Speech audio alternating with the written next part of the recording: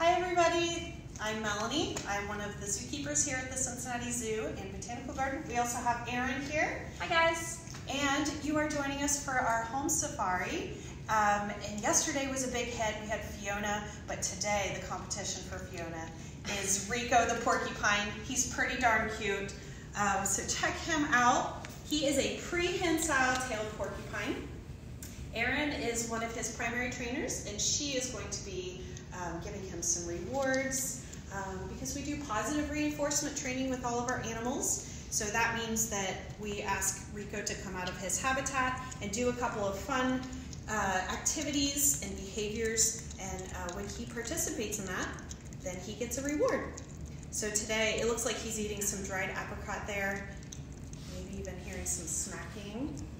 I also brought some dried banana chips, which he likes because they're very crunchy. Porcupines love a very crunchy treat. Isn't that right, Melanie? Yes, they do. So he is eating some fruit, some dried fruit today. He loves basically all types of produce. Some of his favorite things here at the zoo are corn on the cob and blueberries. They also like to eat any type of salad greens, so we'll give them mustard greens, all kinds of healthy things. Hopefully you guys at home are eating healthy as well, so we can all stay healthy and be active just like Rico. In the wild though, prehensile-tailed porcupines, they are from South America. So there's a lot of them in Brazil. So another common name for them other than prehensile-tailed porcupine is the Brazilian porcupine. And so being in the neotropics in South Africa, they live up into the trees, so you can probably guess what they might eat. The leaves of the trees. And they're even known to sometimes eat on the bark and even on the inner parts of the trees called the Cambrian layer. And in addition to that, they'll eat nuts and twigs and all kinds of things. So it's really important for them to eat seeds because then they help with seed dispersal. So this is something no one should try at home with a porcupine. Rico and I have been working together since he first came to the Cincinnati Zoo and Botanical Garden, and so we have a lot of trust built up between the two of us. And because the zoo is closed to visitors right now, we decided that we wanted to give him a chance to get out and stretch his legs and play around a little bit. So we've set up a little bit of an obstacle course.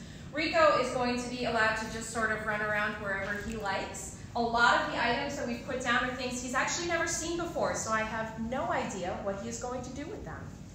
What do you think, bud? Do you want to come try? This ramp he knows pretty well, but he's going to take a quick spin around on his table to make sure he did not leave any treats behind. Yeah, some of his favorite activities really just include anything with climbing. So we created basically a porcupine playground, and this is one of the spaces that we do use here at the zoo for a lot of the education program animals that Erin and I work with, so that we can take them on quiet days like this to exercise and get any sort of stimulation. A lot of times there's some smells from other animals in the carpet, and just being outside of their normal space makes them feel good. We also challenge them too. You might get to see a couple of the food items that we have throughout the playground. In fact, up at the top of this ramp there is a ball with more banana chips in there. So there's a little bit of a puzzle feeder. He's not sure about that one. There's a puzzle feeder for him, and that also will work his brain. So for those of you guys still maybe doing some school activities at home, we got to keep your brain nice and sharp. Sharp as a quill, that is. So porcupines do have quills all over their body. They do not shoot them out like most cartoons may imply. But actually, Melanie, let's do a home activity right now. Okay. I want everyone who's listening to close their eyes, concentrate very hard, and on the count of 3, shoot the hair out of your head into the person next to you.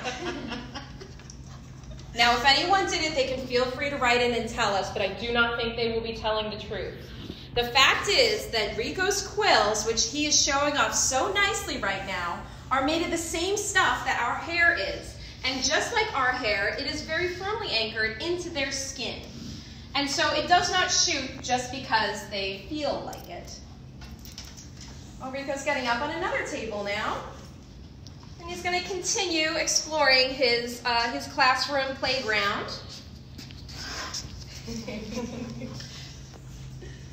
Now, as you guys see him getting a little fluffier and those quills kind of standing up on end, that is a good example of what happens when porcupines get a little bit excited. If something startles them or something's happening that they're really excited about, they tend to make those quills stand up. And then as they calm down, they get a little bit sleeker and closer to their body. One of the things I like the best about Rico is that I feel like he's a lot like a lot of the little boys and girls I know, in that as soon as he sees a way to climb up something, he likes to choose the most difficult way possible. So climbing up the underside of his ramp, or trying to climb up all the walls, things like that. But like Melanie said, he's an amazing climber, and he really loves to do it. It is his definite favorite way to play. One of the ways that you may see him climb, he will use his tail. So that tail is a prehensile tail, meaning that he uses it just like an extra arm or leg. He can even hang from it, like a monkey or a possum. And half of his tail's weight is actually in muscle. It's a very, very strong tail. And even on the very underneath side, it's kind of calloused in that it doesn't have any quills, and it has a thick callus, kind of like the bottom of your feet. And it helps him to grip onto branches and use it to hold all of his body weight, which Rico, by the way, weighs about 15 pounds. And he is a full-grown little boy. He's 4 years old. You can hear him smacking. Let's listen to that crunch one more time.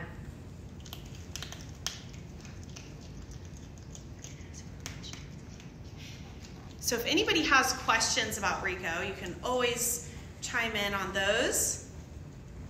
But there's a lot of vocalizations that you might be hearing from Rico.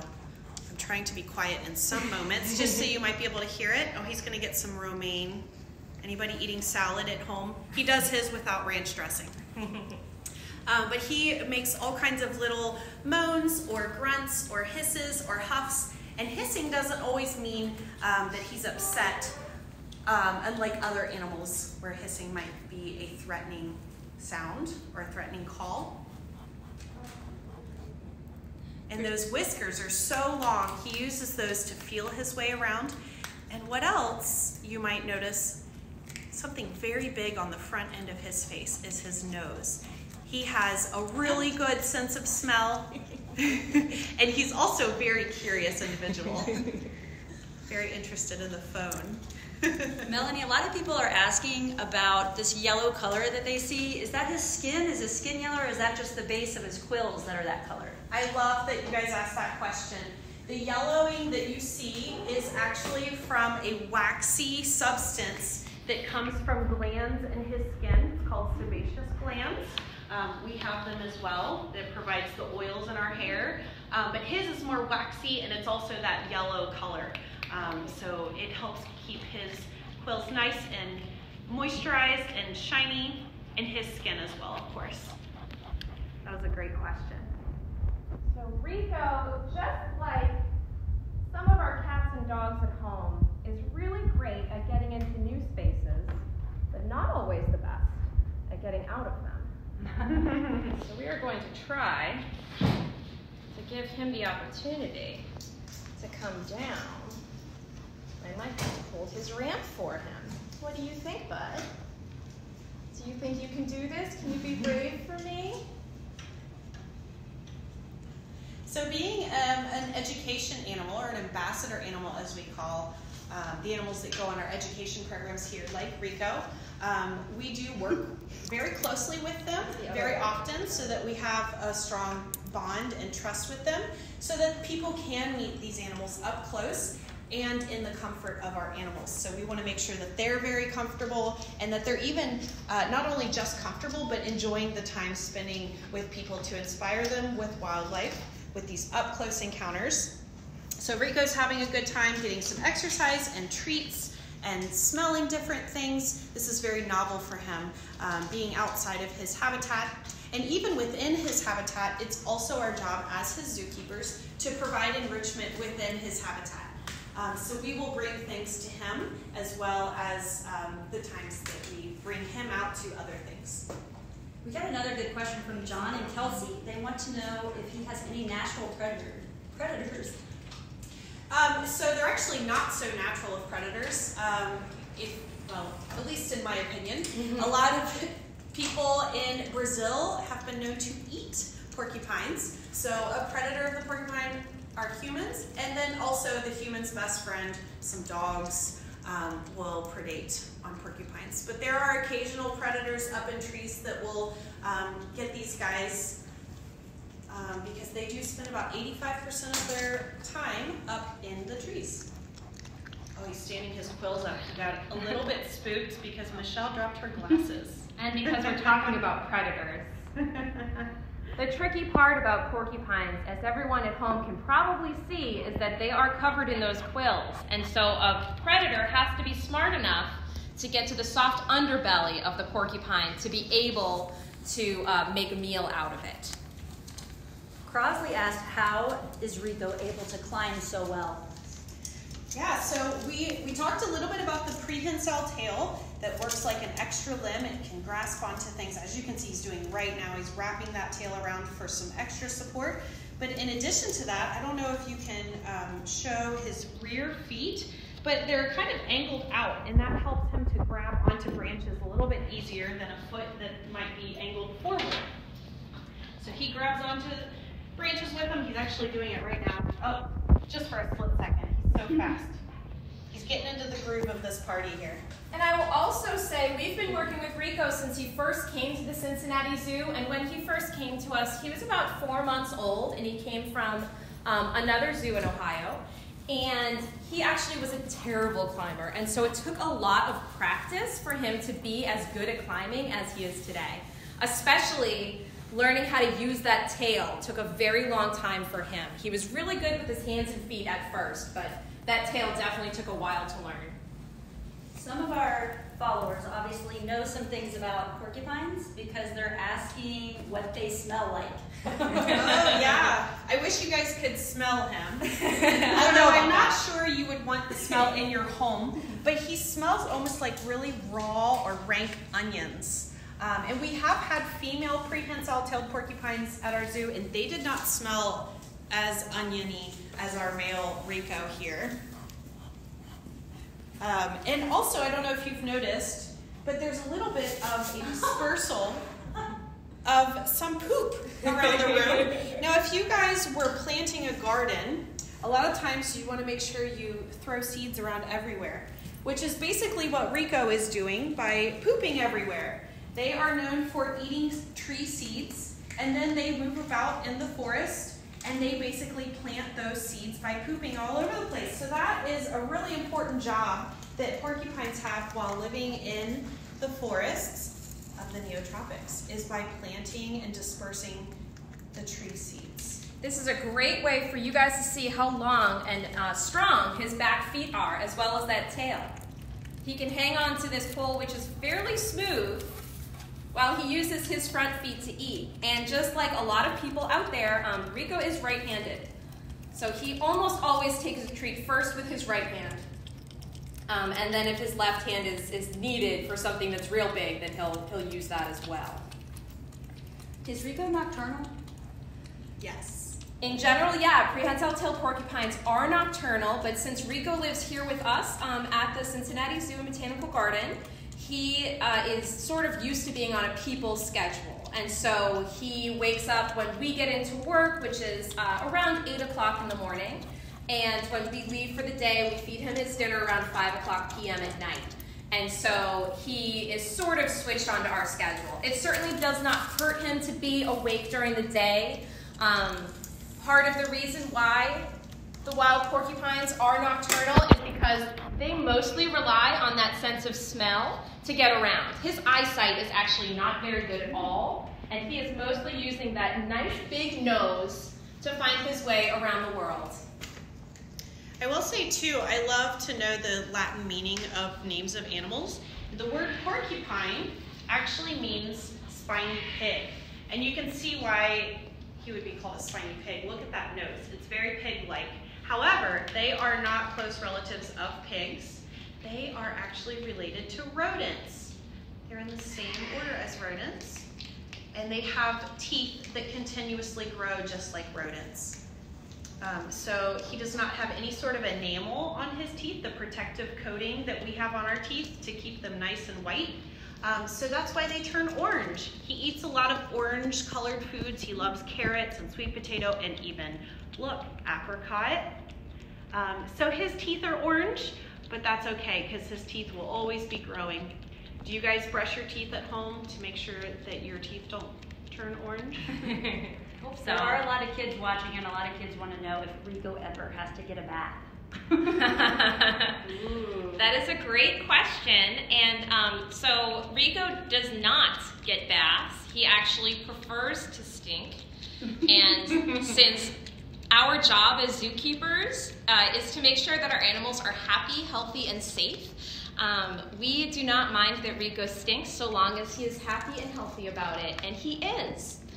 In the wild, these guys do live in the rainforest, and so they might get wet every day a little bit. He's trying to take the camera over. He knows all of his best angles after all.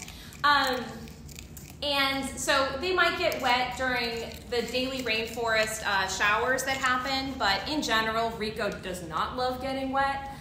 He much prefers to just kind of be stinky and dirty, which is fine. So I want you guys, since you're getting a lot of good angles of Rico, I want you guys to look at all of the features of his cute little body and face. And I am going to challenge you guys to an activity at home. I would love for you guys to make some sort of art that is inspired by Rico.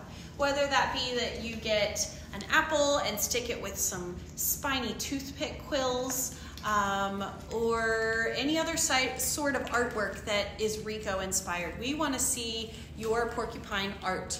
And you guys can follow the instructions on the post there or on our website on how to submit the artwork, and we are going to show Rico your lovely porcupine themed artwork later on, and possibly even post it on the Cincinnati Zoo's page. So there's an activity for you kids to do later, or even big kids. Big kids can do it too, for sure. I know I will. Yes. Rico is one of our favorites. Okay.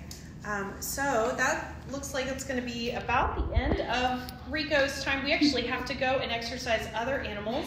Believe it or not, with everything being shut down, we are still here giving the best care for our animals. So we have to go and take care of other animals.